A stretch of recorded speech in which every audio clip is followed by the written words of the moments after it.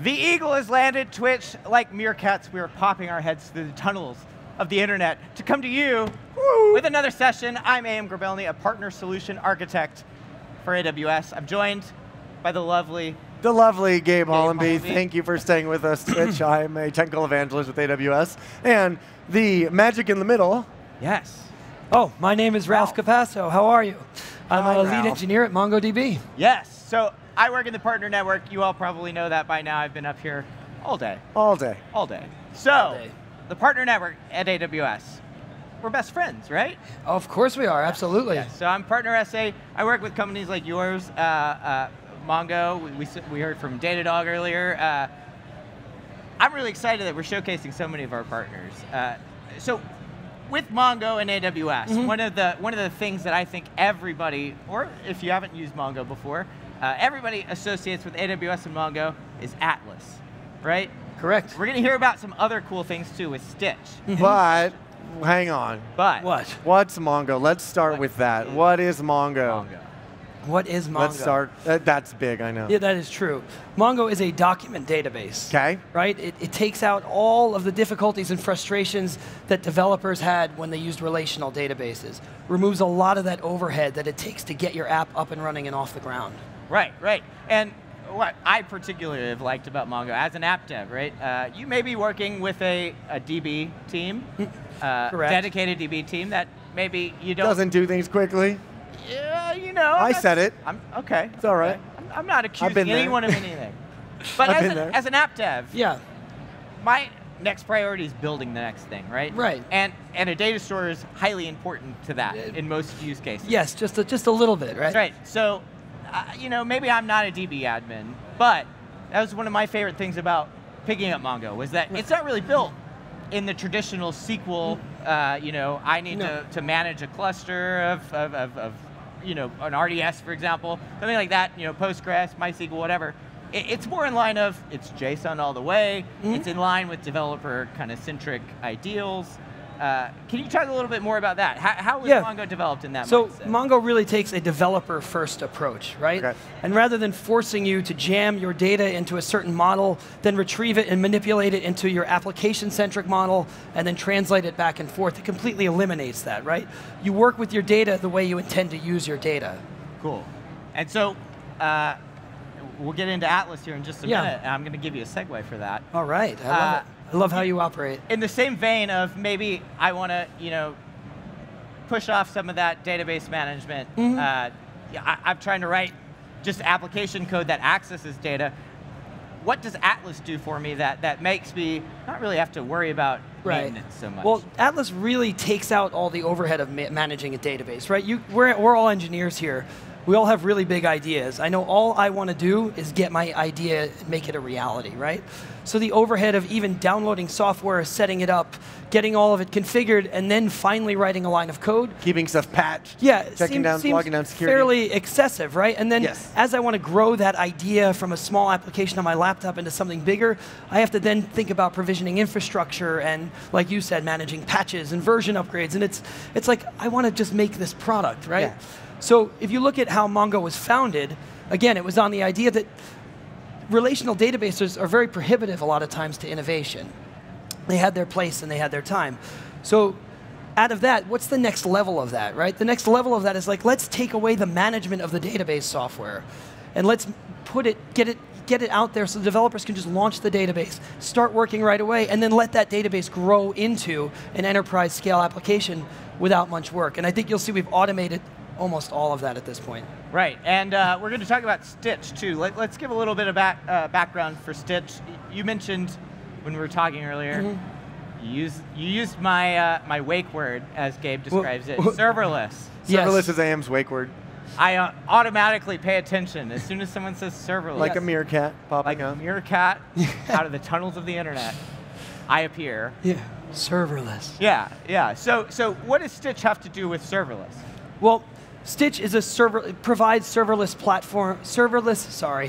platform services, and it's natively integrated with Atlas, right? So again, continuing on with that hands-free approach. So if our next level was, let's take the management of the database away, the next level is like, let's not worry about provisioning infrastructure to run the app, and along with provisioning infrastructure to run the database. Let's just run the app, right? And again, let's not worry about scaling that app. Let's just let the app organically scale up or down, right? Which is great, and for the creating the app phase, it's also great when you're up and running. Let's say we're a store that spikes in December and then is calm for the first few months. Why should we constantly pay a huge amount of cost all year round for that? Right. So let's let the application rise to meet the needs and then fall back down. Or maybe it's a proof of concept and you're not yet sure how much usage is going to get. Right. Don't pay a big bill while you're waiting for those users to come in. Exactly, and don't worry about upgrading the thing and all of that. And you'll see that because Stitch is natively integrated with Atlas, creating an application end-to-end, top to bottom is really simple. You're singing my song, Ralph. All right, well I would sing today, but I'm a little hoarse, so we can... You want to show Although us I'm a demo? curious how that melody would go. Oh, I don't, you know, it's well, just, I left my deep composer off stage. So yeah. I'll have to answer we'll that try that later. one. That'll be the next one. All right, cool. Yeah, let's dive in. So let's just talk about quickly how to launch an Atlas cluster. Maybe I'll zoom in a bit here. So you see this is a display that's going to show all of your clusters. You create a project. It's really easy to get started. So you click Build a Cluster. You select AWS, of course. Choose the region of your choice. One thing I'll point out before I go any further is that everyone here, you get a cluster for free for life. You get a cluster. So you get a cluster. Again, if you've never used Oprahing? yeah, that's right. Maybe I am. Okay. Maybe I am. Well, this is good then. Yeah. It's only going to get better. For Everybody gets that. a cluster. That's right. Everybody gets a cluster. It's free. I'll even give you socks, too, if you follow me to the booth after this, but that's a whole other thing. Oh. Serverless socks. So, serverless socks, of course. So anyway, you pick the tier of cluster you want. Again, we have a free one. We have what we call our shared tiers, and these are, again, free or low-volume workflows. These are going to be shared tenant. And then when you grow up to here, we start in our M10 and above series, you get a dedicated cluster. This is going to give you a dedicated 3-node replica set. Nice. We will always run with a 3-node replica set. We are always highly available. Right, and this means we never have downtime when we do maintenance, ever. Nice. Okay, so I'm going to start a little bit higher here just so I can show you some other things. But you go in and you pick your class of system that you want to do. Yep. Now, we have a couple of other families. If you have low CPU needs, but you can pick that. You can go with our general, which is our most common one, or if you have very high frequency workflows, high performance writes, you can go with our direct attached storage, NVMe, which equates to iSeries nodes in Amazon. Nice. Cool. I'm going to stick with general. Now again, earlier I said we like to auto scale up or down to meet the needs of your application. So we have scaling of both storage and compute power. So here, let's say like, look, I'm doing a big launch. I think I need an M30, but hey, if this thing isn't, it may not need an M30 all the time. Maybe we can go down to an M10, so I'll set a minimum size. And I'll say, look, I'm willing to grow as high to as an M100, right? That's like 1.5 sticks of dynamite. Exactly. Exactly. you choose how high or low you're willing to go. Awesome. And then again, as I mentioned, we have storage auto scaling, which means when your disk reaches a certain capacity, it's going to scale higher. Yeah. And you want to buy those sticks of dynamite January 1st. Yes. They're much cheaper. They're much cheaper in the new year. Yeah, yeah. You want to wait till after the 31st. Is this another AWS product? Is this AWS Dynamite? Texan pro tip here. This is a Texas pro tip. You go to the fireworks stands, and those prices are slashed January 1st. If you're buying fireworks, you need a lot of fireworks. Come talk to me. Keeping you in good supply here, straight from the. So we'll automatically increase or decrease the amount of gunpowder that you need to launch your firework. Yep. Right, depending on the demands of your firework. Wonderful. We also have the option to provision IOPS, so if you need extra performance on the disk, you can provision IOPS here. Nice. Cool. So we have a lot of other cool features you can do. You choose your version of MongoDB. Seems pretty straightforward, right? We have multiple backup solutions, though we like to encourage you to use cloud provider snapshots. It's very high performance, leveraging your EBS snapshot capabilities. Yep, great. We also now have recently introduced point-in-time restore. Ooh. Right? We don't have to tell anybody here how important backups are, right? So I think we can slide down. Wait, just a quick question. What is the time window for that? How far back can I point in time to? 10 million years. I actually don't know off the top of my head. It's 10 million. But that's a good question, and I'm sure if any of the backup engineers are watching, they're like, it's done. But yes, that is in the docs. Okay. So for those of you who have larger workflows, you can start to shard larger amounts of data. You can shard the data. Is everybody familiar with sharding here? Or? Why don't you give a quick baseline for the people on the stream? Well, let's say you need high performance writes, or you have different data sovereignty requirements, right, of how you want to spread your data. Rather than writing it to a single cluster, or a single replica set, you can have multiple replica sets, and the data will write depending on how you choose to shard it. So if you turn on sharding here, you've got to also teach it how it's going to shard? Right. Okay. So that's the key that we always encourage users to don't blindly shard, right? It might not give you any benefit. Key, you said key. The key to sharding is the key. Maybe that's deep, or maybe that's too many times of the same word. I don't know. It's keys all the way down. It's the key thing to remember. Right. It's a key with a lot of values. No, I don't know. Anyway, hey, that's good. OK, so you choose the key, or the most important thing is to choose the proper shard key. See, now there you go. To that term.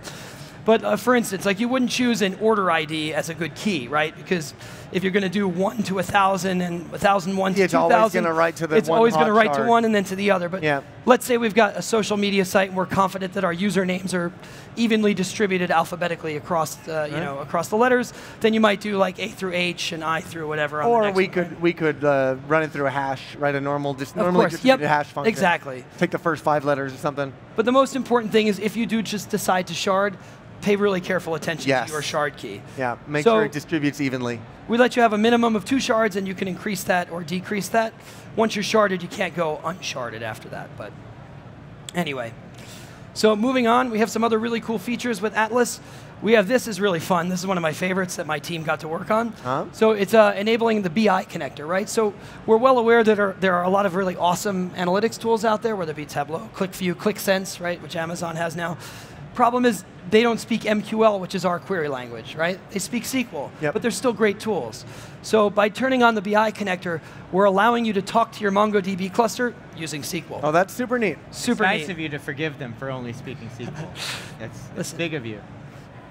We're here to make the life of a developer easier, right? Thank you. Thank you. We all speak many languages. We all come from a lot of backgrounds with these things. And we're all making new systems and marrying them to old ones all the time, right? I love this. I love this. This is great. So that's what we're for. And you don't really have to, there's no real overhead to launching this. You bring it up. It maps out your relational version of your schema by analyzing your documents automatically, and you're good to go. Sweet. So I'll touch a little bit more on this in a second, but we support customer-managed encryption at rest. So all of our disks are encrypted by default using the volume encryption. Sure. However, a lot of our customers are leveraging their provider KMS settings, so AWS KMS being a primary one. Right. And that allows them to basically control the encryption of the data in their database with their own key. Right, so let's say, for example, you're using that key in this database and some other systems. You have a breach or some emergency, you revoke that key, the access to the data is gone for the database. Right? And then, as we always like to say, the hardest part of launching a cluster is going to be to name it.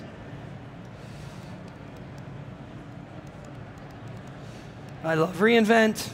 Oh, okay. And we launch, right? And this only takes a few minutes, usually 5, 10, 15 minutes at the tops, right? So at any point in time, you can make any changes you want to this cluster. I'll show you one that's in existence already. But you can see we provide robust monitoring of everything going on in your cluster. UI. Well, thank you very much. Shout out to the MongoDB design team. Nice. We do have a world-class design organization, I have to say. It's a spectacular. They're great as an engineer. It's a luxury to have a good design organization to work with. Is your design team web scale? We are web scale. Stitch is web scale. Stitch is web scale. Atlas is web scale. MongoDB is web scale. You heard it. That's right. Scale. Exactly. Upscale, web scale, you got it. Scaling the web. We scale up, we scale down, we scale. Cool. I think we've scaled that joke as much as we can. Exactly. So anyway, you have monitoring here for virtually every metric about the database, its operations, and underlying infrastructure. Nice. Cool. So some other cool features I'll touch on real quick, and then maybe we'll move on to Stitch. Yep. And see some more demos. But here, you're going to need to give access to a user in order to get in. Actually, first, let's start with the network layer. I'm going to navigate back a little bit. We have a number of ways to interconnect your application to Atlas, right? Okay. First one would be over the internet, right? Not always a great idea. Well, hold on. Yeah. First, let me remind you that every connection is over TLS, Good. right? Okay. And every cluster you launch is completely locked down from the moment you launch it, right? All right. You don't see any entries in That's this right. thing at all. So you can whitelist down to a subnet or IP address. I'll That's just give you useful. an example. Right, we never recommend you click allow access from anywhere. There you go. So we'll just type demo. Another cool feature we have is, let's say, hey, like, I got to give somebody temporary access. Yep. Maybe they're in a coffee shop, for lack of a better place. Ooh, I see. You've got this nice checkbox. You can actually say, like, look, you know how it is. You give somebody access and you never remember to turn it off, That's right. So we have this temporary feature. We can click this. Boom, it counts down. We can make it permanent. We can extend it, blah, blah, blah. Can we do all this from APIs also? Everything you can do. I'm glad you asked that. Oh. Everything you see in the UI can be done over our public API. Wonderful. Cool. So we have that. And then for those who want to peer networks, we support network peering. Okay. Right? Okay. So that's great, VPC peering. Yes. And we just Private introduced private link support. Yeah. We'll Nice. go with that Very one, nice. yes. Very nice. Okay. Very good. So that's a shout High out to five one of our all Atlas around. teams for just finishing that up. That That just came out. So for those of you who don't know what private link is, you want to explain Well, I'll let you explain. You're going to do a better job than me. it? So it lets you access other resources directly through Amazon's private connections and not out through the public internet. Never Right. hop to the public internet. Just Right. stay on Amazon's So network. it stays on Amazon's network the whole way, well, until in this case, until it makes a Yep. hop over to Mongo's servers. Cool. Well, and remember, all of these Mongo servers are hosted in the AWS. So okay, so They're- it's they're never never Thank you for yes. that clarification. Yes, yes. Sometimes we get asked that. Is it our No, own that's- cloud data center? No, no, we're hosting in AWS. Yeah, The Atlas is VPC, all yeah. in All in AWS. EC2 and VPC. Exactly. Exactly. Cool. So let's take a look quickly at database access. You have to make a user for the people you like. You do have to make a user for the people you like, so I'll make a test one that says demo, give it a password, and you give it some permissions. Here's some pre-bucketed roles, but I'll Nice. show you really quickly how you can make that a lot more granular. Again, you can do the Hey, temporary thing with that nice. as well. So we'll make this one temporary. I should also point out that we have different we support different authentication methods, right? Ooh, okay. So you've got your typical username, password. We also have LDAP support, so you Great. can connect your Active Directory and do single sign-on. I'll show you that in a second. Right? We are running a little short on time. Oh. I do want us to get to Stitch, too. Oh, so let's do that. Cool. I'll just highlight really quickly. We also just added support for X509 certificate authentication as well. Oh, great. Okay. Okay, cool. Probably the most secure way you could connect. Right. Yeah. So again, we have some encryption features, database. We also have robust database auditing and things there. So as you can see, you start very small, build this out to meet the needs of your application. Great. Too many features to get through. I know. Yeah, man. I know we've grown so much, even since problem. I've joined. Yeah. Good problem to have. So Let's talk about Stitch. cool. Let's talk about Stitch. So first, I'm going to give it to you in the context of a talk that we did here at reInvent. Okay. Right, so we really wanted to do something to show how powerful the MongoDB data platform is with serverless architectures, right? So I think a lot of people view MongoDB as a great database, but a lot of people don't know that we're really a full-blown serverless data platform, right? You saw with Atlas, you have a hands-free database, okay? Like, really can keep your hands off and let it grow. No maintenance needed. Exactly. So what we did is we sat down and we looked at, like, what's some of the value of serverless, right? Well, it's that a long time ago, you thought of things like machine learning or scanning a large amount of documents and getting text as like, I have to be in this big company with this giant budget. That's right. So we said, like, what if I was in a small law firm, but I wanted to carry out a FBI scale investigation, right? Like, how would I do that, right? Serverless lets us do that. So you look at some of the It's gonna say advancements. a whole lot of coffee. Well, that's true too. That always helps. But if you look at things like, So you're saying I could become like Matthew McConaughey in True Detective all by myself? Oh. I don't need the FBI behind just me. call- That's well- a dark road, my friend. Don't go down there. I thought you were going to say a dark roast. I'm sorry, but that's. I don't know. Anyway, all right, carrying. I almost lost on. my train of thought, you guys. They're going to Sorry, give us a half that's an what hour. we do out of up this. here. This is our kind of Stitch. our It's like, MO. Stitch. Let's get back on track. Anyway, so we looked at some really exciting things that Amazon has done. Obviously, like break the barrier of entry to a lot of things. Take Amazon Comprehend, for example, right? I can do machine learning with zero machine learning experience. That's right. It's already pre-trained models. You give it text, it extracts entities and key phrases. So we went back for our talk and looked at the Enron investigation, right? And there's a publicly available corpus of emails. For those that don't know, the short of it is Enron was a super valuable company that engaged in accounting fraud, went bankrupt and ruined the lives of a lot of people. Yeah. So it's a very sad story, but we have this corpus of emails. So we said, let's feed this to Comprehend and show off this beautiful serverless architecture, right? So you did that? So we did that. So we have a little app here, and what we did is we took all these email documents, put them in an S3 bucket, right? Okay. Ran them through Comprehend, took some paper documents, ran them through Textract, another serverless component which extracts text and data from scanned documents. Formats. Yep. Put them, now the beautiful thing is, right, these services, their output is in, guess what format? JSON. And so you look and you ask yourself, well, if only there was a database that natively stored JSON format without having to transform the data, right? And normalize it. If only. Hello, MongoDB Atlas, here we are, right? So we're easily able to persist that data right into the database. And we came up with a quick web app, and we said we have Stitch, this wonderful framework. It's really easy to power the ingestion of those documents, and it's really easy to host this website. So we have this nice little web app. You see, we extracted all of the entities and key phrases for all of the Enron emails, right, and kept a tally of how many times each one occurred. Oh, cool. Right. So we start out. I'm just going to do a quick one, building out a text search. We'll call it Jedi. They love to name things after their Star Wars things. And then you get results of emails, right? Instance. Ah. So I'm going to show you that too. Full text search that you just saw is now also built into MongoDB Atlas. Oh, nice. It literally turns into an index. We got to give a teaser for the crowd here. We can't show the behind the scenes because we're out of time, but you gave a session here, a breakout session here? I did. That means it's recorded and it'll be on YouTube. It is recorded and it will be on YouTube. Probably in the next day or so. So if people want to see that, what should they look for? What was the session called? It's called Auto-Scaling a Serverless App with Amazon Comprehend, Textract, and MongoDB. And where do I go to get started with Stitch? You go to stitch.mongodb.com. Perfect. Cloud.mongodb.com will get you to Atlas, and also come by the Atlas booth. I'll be there. Get some free socks. We'll give you some free AWS credits. Ralph, it's been wonderful. It's been a pleasure. Thank you for a wonderful last stream. Thank you guys for having me. I really appreciate it. It's been a blast to be here. Thanks for staying with us. It's been great. I hope to see you next year, and I'll see you in the meantime. Thank you, everybody.